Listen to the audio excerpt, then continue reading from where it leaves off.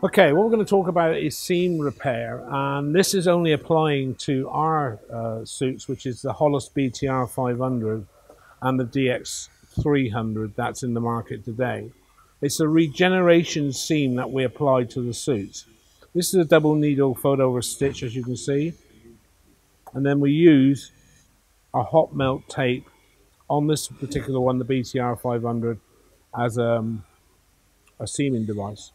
So if we've discovered that we have a slight hole or a slight leaking on the seam for whatever reason, and there's no way you can get the suit back to the factory for at least a month, or you've got a project on, or you're out in a remote location and it's not convenient to have the seam repaired, you can actually do it yourself, but we do strongly recommend that the seam needs to be regenerated properly back in the factory. But to get you out of the problem you've got, you can actually regenerate your own seam as a temporary repair.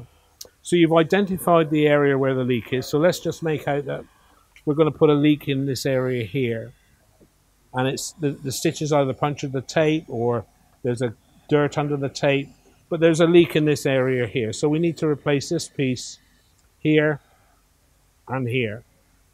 So we can actually regenerate that. So what we need to do is balance out the actual material, and we're going to focus on this piece and that piece only. We have a third pair of scissors so we can actually cut the tape. Again, you can actually regenerate it with a hot air paint machine, i.e. a blower, or you can do it with an iron, but an iron you need to be more careful with because you can actually scorch the liner. So preferably try and get a hot gun paint stripper. It's got more control. So gently start off by heating the area that you want to take out, and you'll see that the tape will actually start to lift. And again, I emphasize, be very, very careful, because if we go too hot, we can actually blister. Watch.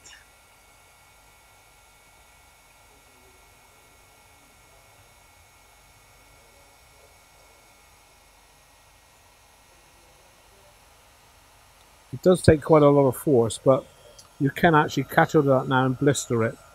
So by the tape being a third fascia, it actually does protect the boot tile quite a lot. So as you can see, it's starting to curl. That's enough.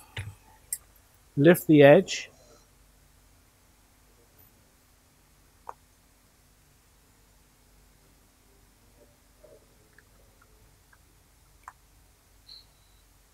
Get a bit more heat.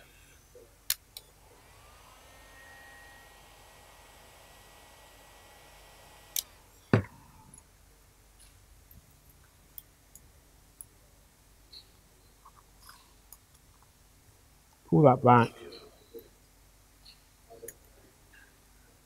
Cut that away. As you can see, I've also damaged the patch, so I can actually push that back and seal that back down. And now I've got two bare edges here, so I just need to roller them in to make sure they got good adhesion. So as you can see, the leak was here, so if we take that tape, we know it's in the middle of there. What we need to do now is go and get another piece of tape and size it. It's called a hot melt tape, to the area you want to cover.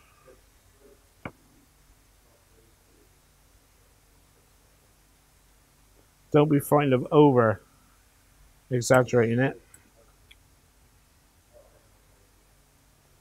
Layer that down.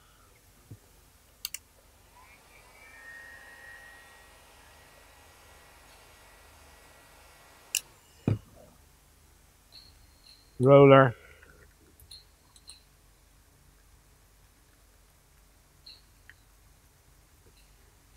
And that's allowed me to recover the seam. What you can do is overlap it a bit more onto that. I've not done it. I purposely wanted to show you that you can actually butt it tight, but I normally go 1/4 to 1/2 inch over either end because it will adhere to itself. But I'm trying to demonstrate to you that you can get right between the seam and butt edge it if you want to. And as you can see, after a couple of seconds, that's really dry and I can't pull it apart. So now I've got a good seam. Again, once you've done that, do another test on the suit. Make sure you've covered the area. Again, that patch is starting to curl, so let's give that a bit of a blow.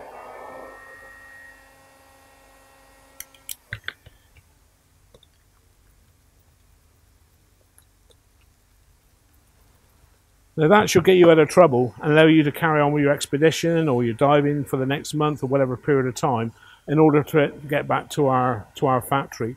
What we will do then is we'll take that seam tape completely off through that full run of seam, and then we'll retape the whole area as a complete run tape, so you don't have no joins or any areas where it could possibly leak.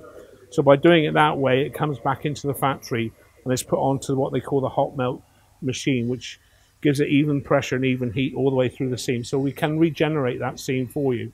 But in an emergency and you're in a problem, you can repair it yourself in field. But be diligent and be very careful when overheating on the butyl. And that's a simple repair for the Hollis BTR500 and the new DX300X.